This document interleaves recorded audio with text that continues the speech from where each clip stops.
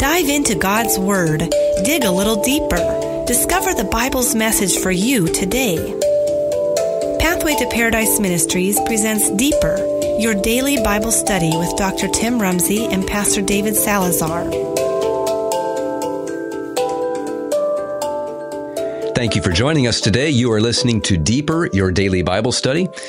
This is produced by Pathway to Paradise Ministries. Please go online to pathwaytoparadise.org. Follow the links for Deeper. You can listen to this episode, all previous episodes, and you can also find links to our study notes and teacher helps if you are teaching the lesson or simply want to be prepared for the lesson. We hope that you will find these materials to be of help to you. Joining me today is David, and let's start with a word of prayer. Father in heaven, we thank you for this opportunity to study together through the marvels of technology. We can record this from different locations, and we can all listen no matter where we are in the world. It's amazing. So we thank you for this. But Lord, technology doesn't change hearts. Your Holy Spirit does. And so we ask that you will send your Holy Spirit to each and every person that is joining us today. We pray this in Jesus' name. Amen. Amen. We are looking at Friday's lesson. This is Friday, January 11. There is no title on Friday's lesson in the quarterlies, and that's not a bad thing, but we're going to give a title here. We're going to call it Counsel to Ephesus. And we're going to take a look one more time at the message to the church in Ephesus. We're going to focus on the last part of the message where Christ gives his counsel of how they can come back to their first love that he says they have fallen away from. I'm going to read here Revelation chapter 2 and verse 5. Mm-hmm. Remember, therefore, from whence thou art fallen, and repent, and do the first works, or else I will come unto thee quickly, and will remove thy candlestick out of his place, except thou repent. But this thou hast, that thou hatest the deeds of the Nicolaitans, which I also hate. He that hath an ear, let him hear what the Spirit saith unto the churches. To him that overcometh will I give to eat of the tree of life, which is in the midst of the paradise of God. That's actually verses 5 through 7. I got excited reading it, and I didn't stop, so that's okay. This is the last part to the message here to the church in Ephesus. We're going to focus mostly on verse number 5. There are three things that Jesus, speaking through John, counsels the church in Ephesus to do in order to regain this first love, their love for Christ, that has waned over the decades. And we are going to see that these three steps in his counsel to them are very applicable to us today, not only personally, but within our church, the Seventh-day Adventist Church. Jesus is giving this counsel to us today. That's right. So, let's begin here, David, with just the first phrase in Revelation 2, verse 5. Remember, therefore, from whence thou art fallen. Let's just take that first word. How important is it to remember, and what do you think Jesus wants them to remember? Well, it's interesting to know that this word remember, it's almost like asking us to go back and exercise from memory. Take something from memory that you had probably forgotten, right? You knew about, but you've forgotten. So it's sort of telling you, go back into your memory lane of your mind and remember what you know and where you are now. Compare yourself to where you were until where you are now. So, that's interesting to know that is something that you might find that in your experience or in your walk with God, not to remember your failures, but to remember perhaps where you started when you were with God, your first connection with God, how that experience was. Also, of course, we can connect this to remember the Sabbath day, to keep it holy, remember the Sabbath day. So it gives you back to that time where you were connected with God and your first experience.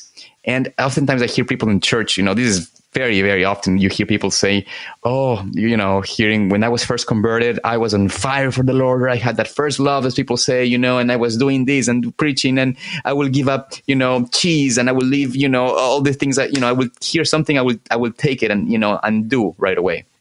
And now sometimes they say that as a joke or as a bad thing, but as a matter of fact, there was nothing wrong about that. The fact that they came you came to the experience of the Lord and you were so in love with God, you were delighted yourself, you delighted to do His will. That is the experience that Christ is saying, remember. That is what you need to redo again. And that's why it says the next thing is repent. That word repent in the Greek is metaneo, which means to think differently. To reconsider. In other words, you can't continue to think the same, as you're doing now. Remember where you were and now think differently, because the way you're thinking right now is messed up. The way you're in your life is wrong. You need to remember where you were, the experience you had with Christ, and now you have to think differently. Very important. Okay, now let's sorry, yeah, it is. And let's apply this now to our church today. I'm going to read a statement from Counsels to the Church, page 359. And she writes here, and I'm quoting, "In reviewing our past history, having traveled over every step of advance to our present standing, I can say, praise God. As I see what the Lord has wrought, I am filled with astonishment and with confidence in Christ as leader." Now listen to this last sentence. "We have nothing to fear for the future except as we shall forget the way the Lord has led us and His teaching in our past history." End of quote. This is powerful advice. Right. And it's the same advice that Christ gave to the church in Ephesus. He has given it to our church today. Do not forget where we came from. And where did this church come from? Well, it came out of a study of prophecies. It is a prophetic movement. That is a label that we proudly bore for decades and decades. And, sometimes that flag is lowered a little bit today, dealing with some of the events and the great disappointment and, was that a mistake and so forth. And we are beginning sometimes to forget where we have come from. And when we forget where we've come from, we forget where we're headed. Absolutely. And so this is why this is why He begins with this word, remember. And now, I just wanted to if I don't mind, Tim, I was going to say that it's important that in that first verse, it's telling them to do the first works. And you mentioned this very importantly.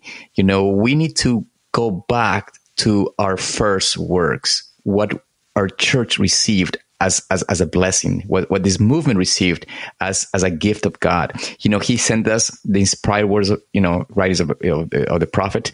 And it was not to just gives us a list of things of what not to do or to do. It was for us to prepare us for the last, message to be given by testimony, to be a living example of what the world needed. People that reflected Christ's character. So, He prepared a people to do a mighty work. But today we have neglected our history, our past. We have kind of turned back or back to what the Lord has given us by inspiration. And now we are really in a need of repentance. That's right. And you touched on the meaning of the word repent, which is the second step of advice Christ gives. Another inflection of what repent means is to literally turn around and head back the way that you were coming from. And I want to read another statement here from Steps to Christ, page 23. Repentance includes sorrow for sin and a turning away from it.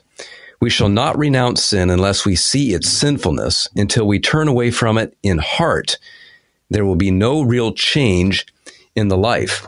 And then just a little bit later on that same page, she mentions that we should have a, quote, abhorrence of evil. This is what true repentance will bring us to. We will abhor, we will hate evil or iniquity. Now, if you were with us yesterday, we talked for a while about this dichotomy between loving and hating, and the character of God being a perfect balance between loving righteousness and hating iniquity. And this is what true repentance, the repentance that comes from God, will do in our lives. It will turn us around. It will head us back toward the purpose and the mission that God has for us, and it will create in us a love for righteousness and a hatred of iniquity. I need that personally in my life. Each one of us do, of course. We need it corporately as a church as well, because the church, of course, is made up of individuals. Exactly. And that's how we will be able to really accomplish the mission the Lord has for us, by repenting, turning back, or changing our thinking, think differently. And not, that doesn't mean think differently from the beginning. It's actually to think differently from what we're thinking today, and to turn back to the first works. And this, of course, is the third step that Christ wants the church in Ephesus to do here in verse 5 again. Repent and do those first works. Well, my question then would be, what are the first works, so to speak, that God had for this movement, the Advent movement of the Seventh-day Adventist Church? I'm going to read one more statement here. This is from Testimonies, Volume 9, page 19. In a special sense, Seventh-day Adventists have been set in the world as watchmen and light bearers. To them has been entrusted the last warning for a perishing world. On them is shining wonderful light from the Word of God. They have been given a work of the most solemn import, the proclamation of the first, second, and third angels' messages. There is no other work of so great importance. They are to allow nothing else to absorb their attention. End quote. Wow. I don't know about you, David, but I find that to be an incredibly challenging an incredibly challenging statement. What does it mean that nothing else would absorb our attention than the proclamation of the first, second, and third angels' messages? Well, Tim, that's a question that each of us have to ask ourselves. Is it really me giving all my strength, all my mind to do God's will, to proclaim His character, to share with others the warnings that are given, to us?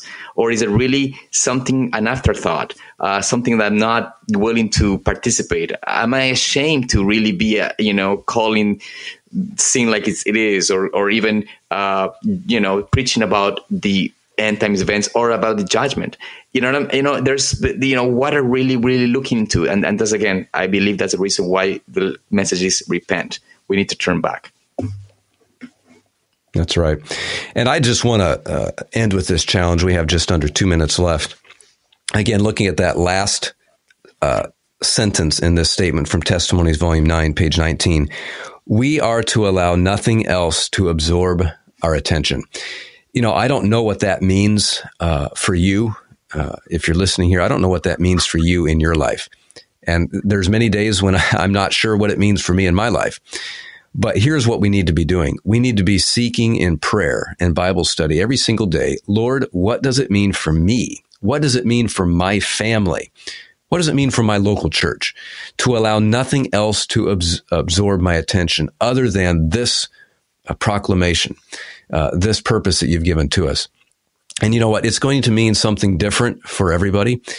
For some people, it will mean staying in where they live, staying with the job they have, maybe with just a refocus, a clearer vision of what they should be doing.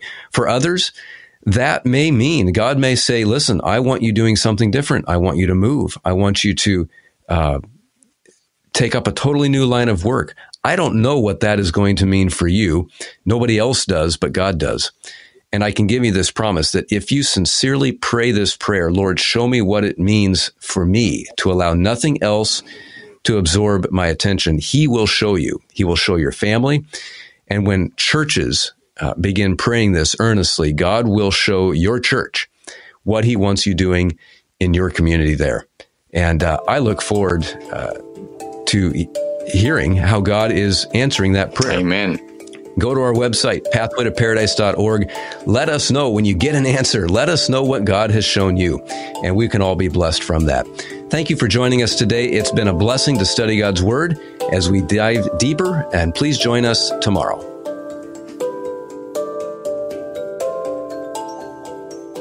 Deeper is a production of Pathway to Paradise Ministries. For more Bible study resources, including books, DVDs, and study guides, visit pathwaytoparadise.org or call toll-free 855-HIS-TRUTH. To support this ministry with your tax-deductible contribution, visit pathwaytoparadise.org or call toll-free 855-HIS-TRUTH. That's 855-447-8788.